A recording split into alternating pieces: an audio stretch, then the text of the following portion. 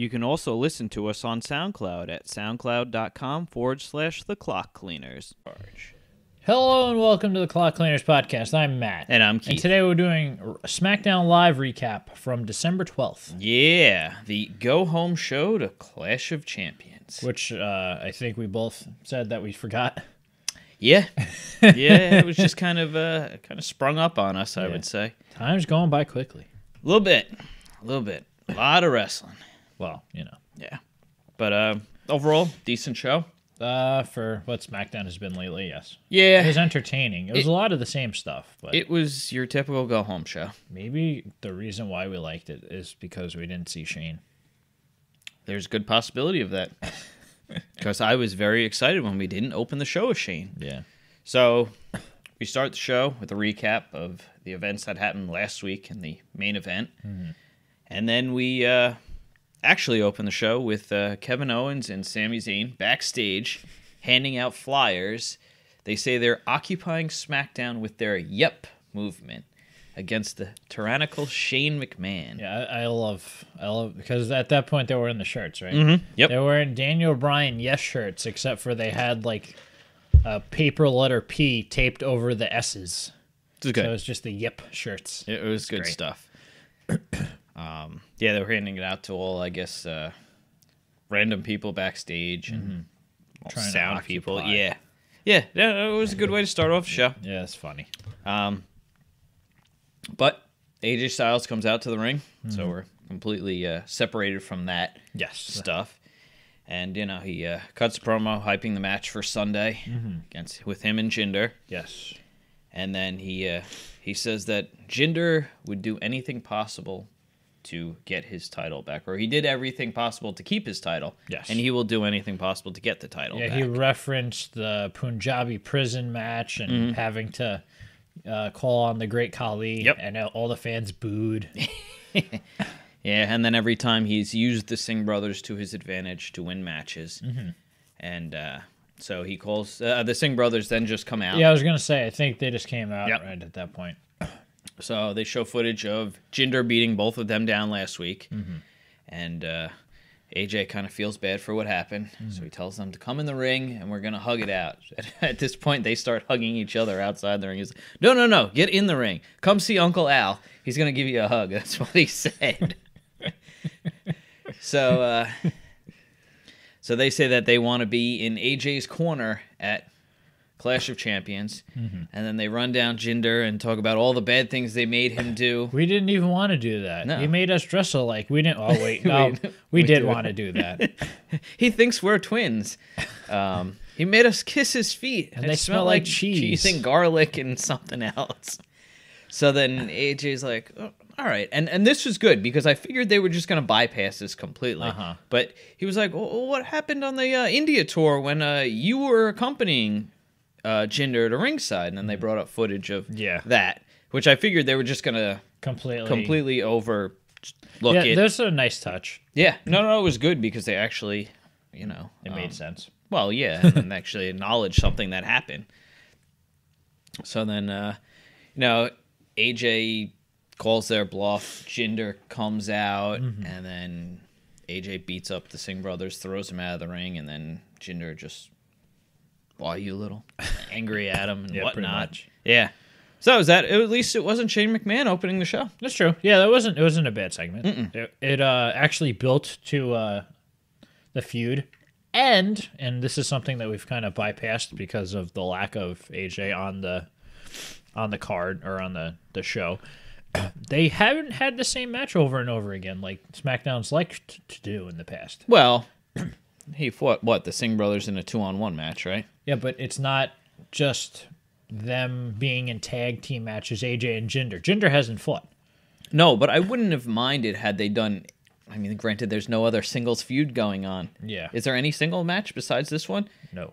And the women's one? But that's a that doesn't really lumberjack count match. because it's got the entire roster. So it's not like you could have taken two feuds and were like, all right, we'll put you... Because that would have been fine. I would have been fine That's with what they usually do, though. But it would have been okay in this instance because Jinder never wrestles on SmackDown, really. It's true, but I think they're trying to keep it that way.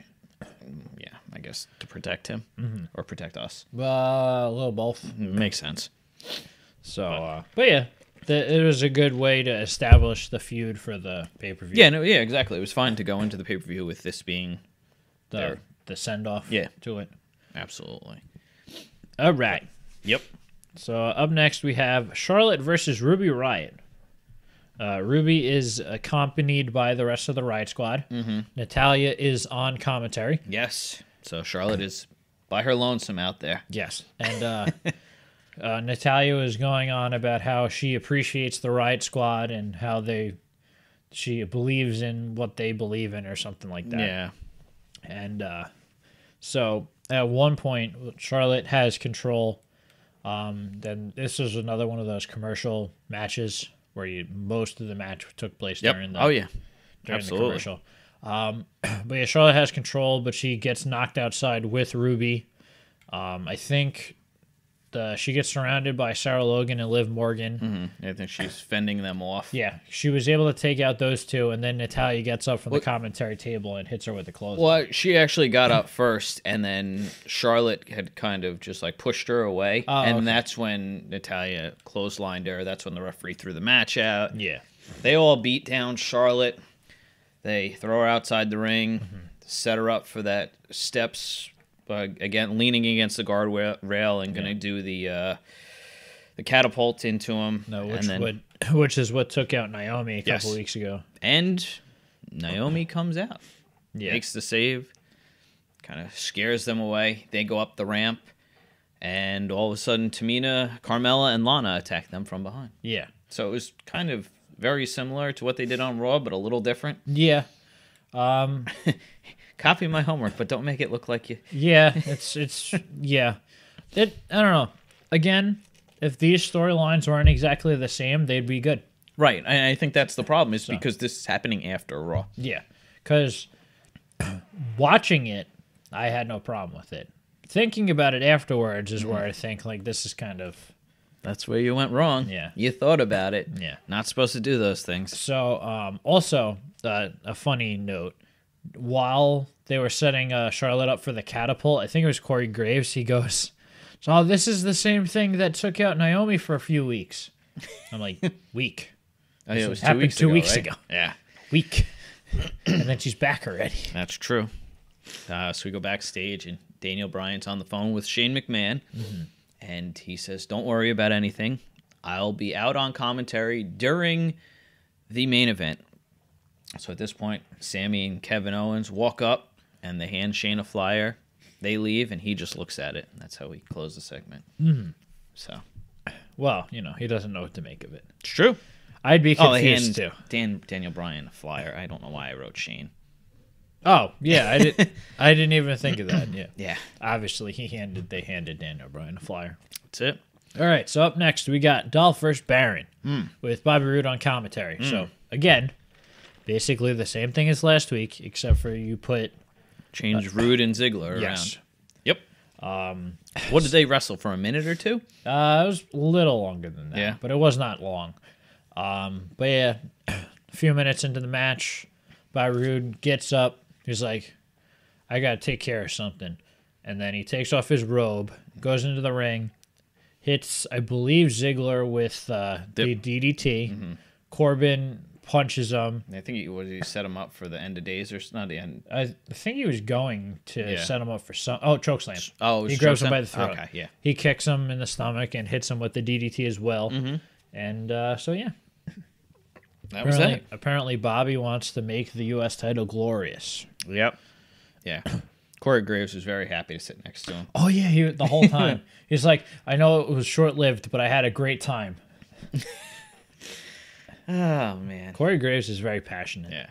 So next we find out that, I don't know if this is a permanent thing or this was just for this week, but it seems like Fashion Files are going to be moved to YouTube and WWE.com. It makes sense because, it moves it makes you, like, tune in to other stuff. Right. And it doesn't take up time that could otherwise be used more productively. Right, but you would think these people would be utilized on the show then.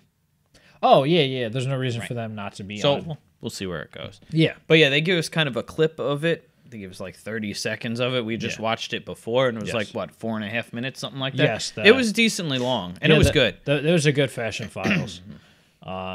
So basically, the only little part they showed on SmackDown was it was Breezango standing across from the Ascension, and Fandango said that if it'll get the Ascension off our back, we'll face the Bludgeon Brothers.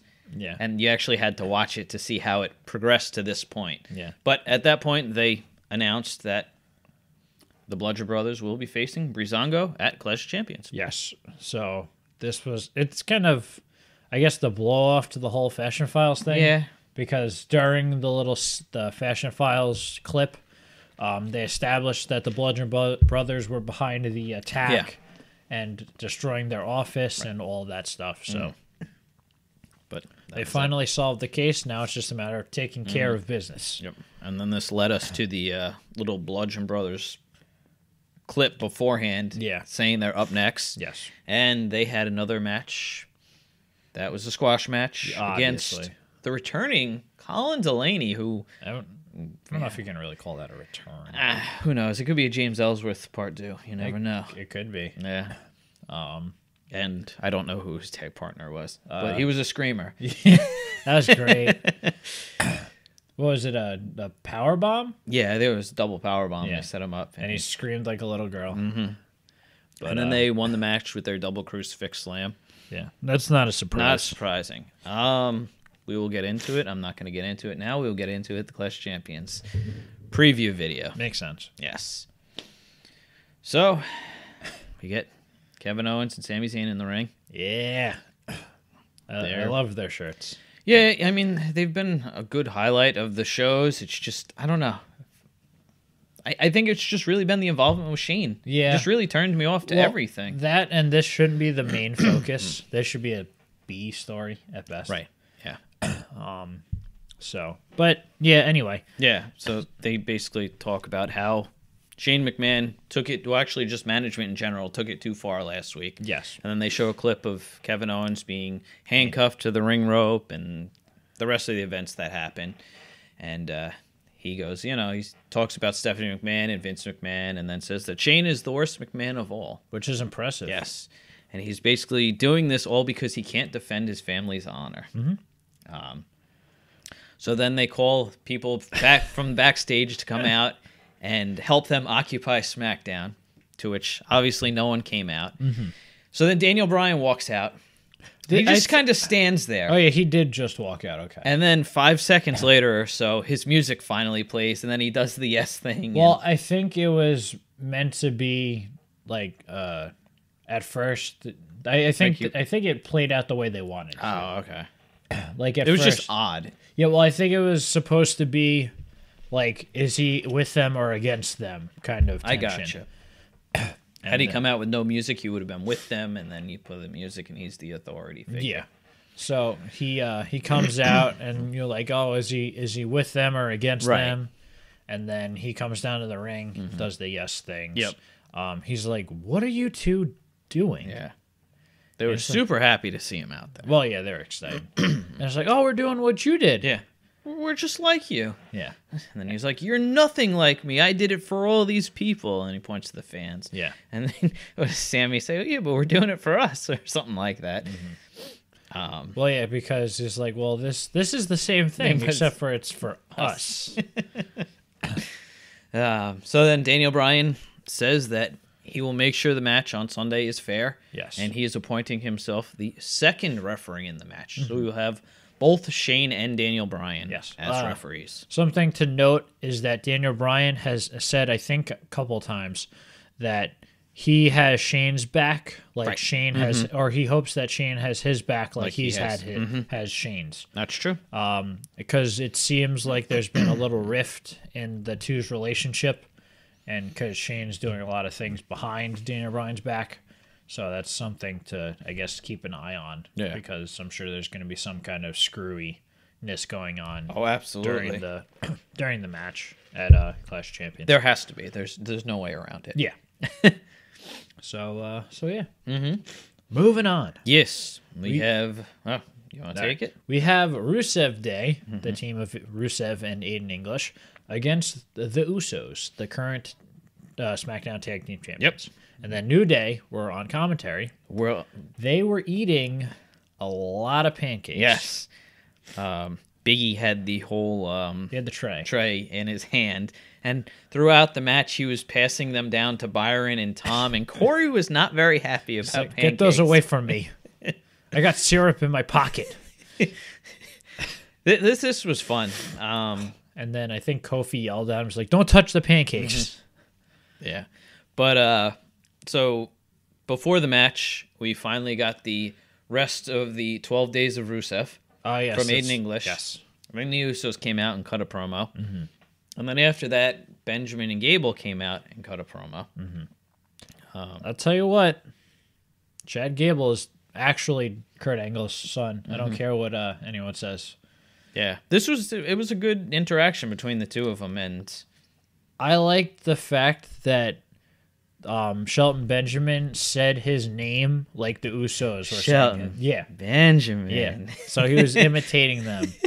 And then they were imitating Big E too at one point. Oh yeah, well they're going to be the next W. And then the camera pans the commentary, and you just see the New Day going, "What the hell are these guys doing?" And then everybody in the ring is confused. It was good. Yeah, I really think this has been SmackDown's spotlight. Has been the tag division. Yeah, like we said it over and over again. Raw doesn't have a tag division. It's true. SmackDown's is huge. It's the only good thing about SmackDown, and granted, Raw's that feud's great, but their tag division itself is nothing. Nothing, yeah. So, but yeah, so Rusev and Aiden English end up getting the victory. Some nonsense going on outside the ring. Rusev gave Jimmy a kick to the head when he was on the apron, and then Aiden English, I don't know what his finisher's called. I'm guessing that's what it was. It was like a probably forward, kind of like a DDT almost, but he dropped them forward instead of going back. And that was that. Yeah, I don't think we watched enough Vaudevillains yeah, to really know what the... Oh, no, because they had a team finisher. That's right, I that forgot makes about sense. that.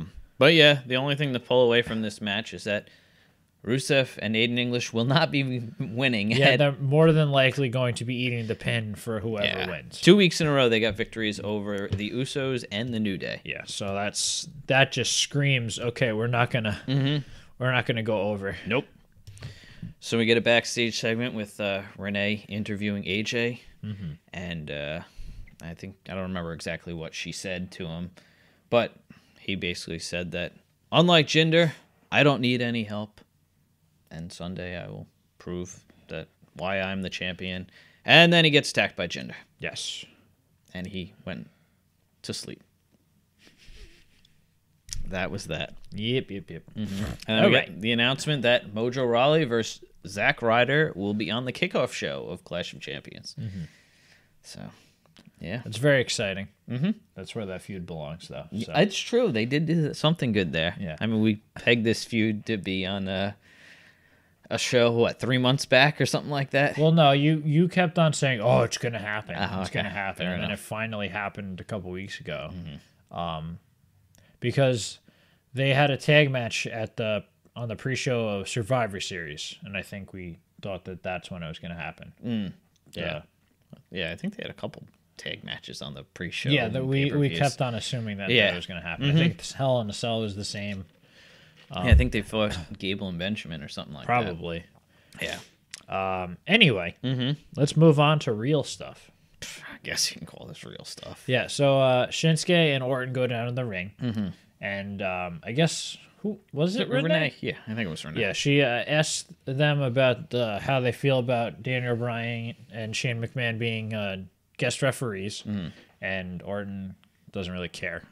He's like, it doesn't really matter. All I know is I hate Kevin Owens and Sami Zayn. Yeah, they're going to make them lose their jobs. Right. And then, this was great. This is perfect. So she goes to Shinsuke, and he just goes, Yep. That's all you needed to do. It's true. That's it. It's true. They did it properly. Yes. So yeah. But yeah, that leads us right to the main event. of Shinsuke Nakamura versus Kevin Owens, which I think was announced, last week? It was announced last week, Yeah. yes. So they faced, a couple times on SmackDown, I believe? I think there's a good chance that Owens might be one of Nakamura's highest amount of matches with. I know that sounds weird. Probably number 2 next to Ziggler. That'd be fair. Either Ziggler or Corbin. Oh, yeah, they did have a little thing going back. I But forgot about that. he has faced Owens quite a bit. Yeah. But, so Randy Orton and Sami Zayn were at ringside. Not a surprise here. Mm-hmm. And Daniel Bryan was on commentary. And this really played a good factor into this. Yeah. Because he was going back and forth with Byron Saxton. Yes. Because Byron Saxton is definitely a company man. Yeah. He kept on asking dumb questions. And, if the boss thinks it's a good idea, of course I think it's a good idea. Yeah. And he's like, what are the rules going to be if there's 2 referees? I'm like, it really doesn't matter. And then, Byron Saxton was, saying basically nothing happens outside of the WWE because Daniel Bryan was saying something about him and Shinsuke have known each other outside of WWE or something like that. Yeah. He faced Kevin Owens or Kevin Owens turned on him or something like that, and he's known these guys for such a long time. It didn't happen in here. It doesn't matter. It didn't happen. Yeah. So it's pretty funny because in all fairness, what he's doing is taking a shot at Vince, right? Because that's how he feels more or less. Yeah, it seemed like it was definitely a little off the cuff there. Yeah, because it's been a little different recently, but his idea in the past was pretty much that the only thing that mattered was him. Yeah. So and I did hear a rumor that apparently Talking Smack is coming back. Why? I don't know. So dumb. I know they did it after. They're probably clinging on everything that Daniel Bryan likes to try to keep him. Maybe. I guess. I don't know. He's under contract for at least September, I think. I was going to say it's probably a little while something longer. Like that. But yeah, so this was a good match. Nothing too crazy here. Nothing to shake a stick at. Nah. I mean, the problem is that 9:30 they started coming out. Then we got a commercial break. Didn't start till after 9:40. Yeah. And then we get another commercial break there in between this. Yeah. And then it ends at 9:55. And then you have nonsense throughout Yeah, that's true. So basically, Nakamura had Kevin Owens set up for an exploder suplex. Owens able to reverse it. And then I guess he went to clothesline. Shinsuke ducks. He hits the referee. And Daniel Bryan sees this. Referee's laying on the apron. Yep. So Daniel Bryan goes and starts pulling the shirt off the referee, slips on himself. And I don't remember what Shinsuke, he had hit a move on Owens. I don't know. Maybe it was the explode. No, I don't think he did hit it. I don't know. I don't remember what he hit. I was too focused on the Daniel Bryan taking the shirt off of the referee. That was funny. So he, near fall. Sami Zayn starts getting in the ring. Yeah, well, then the commentator's like, well, if it didn't take him so long to make the count, pin. It would, yeah. So then Orton gets in the ring. The two of them fight, go outside. Yeah. So Sami Zayn gets back up on the apron. Shinsuke, I think, goes to attack him.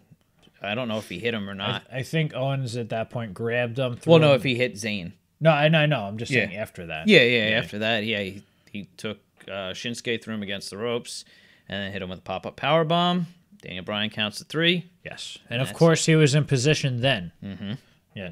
It's funny. They're absolutely playing Bryan to be a heel. Because it's weird. The whole dynamic. Byron was arguing with him instead of Graves. Mm-hmm. But Graves was on Daniel Bryan's side. Yeah, so it's very strange. It's pretty telling. Yeah. And again, the good guys are the bad guys, and the bad guys are the good guys. Makes no sense. It's Bizarro World. Yeah, it's true. So then Sami and Kevin are up on the stage, and Renee does the after-match interview, and then she asks them if they have any final words. And then they basically said that Shane, Shinsuke, and Orton can't take this away from them, and that they say they're the best, and then they say "yep" a lot, and that's about it. Yep. Yep. But yeah, no. Overall, it wasn't a bad show for the go home. Yeah, especially after last week's show, which was probably one of their worst shows they've had. It was lackluster. Yep. To begin with, or as an understatement. So, yeah, this was our SmackDown review. We will see you for our Clash of Champions preview and predictions video. Yes. If you liked what you saw here, please like, share, and subscribe. Bye. Bye.